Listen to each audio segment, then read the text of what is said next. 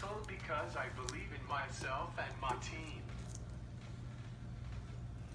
I started wrestling last year after working as a team manager.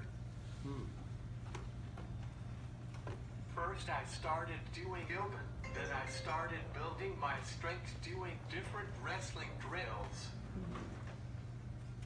Wrestling has given me the opportunity to compete with everyone else and feel like a champion. I train and work hard just like everyone else. I am a wrestler on the Del Norte wrestling team. We are a family. I wrestle because I believe in myself and my team. I started wrestling last year after working as a team manager. First I started doing yoga, then I started building my strength doing different Let me get it to where it just resets. I like the family emphasis. So we have the phrase, and for our wrestling team we call it a family, and we feel that like team's a strong word, but like a family's stronger than even a team, and it's a bond that's like can't be broken.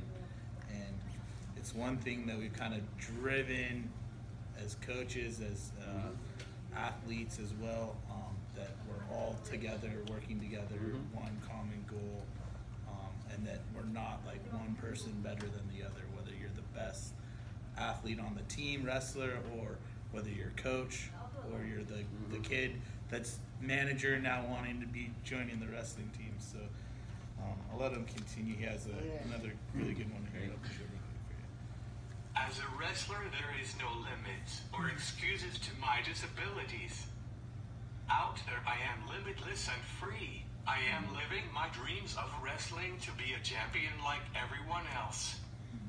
And then one of his dreams here is, out there, I am limitless and free. I am living my dreams of wrestling to be a champion like everyone else. I want to bring wrestling to the Special Olympics and inspire others to wrestle and learn about how life is just like wrestling.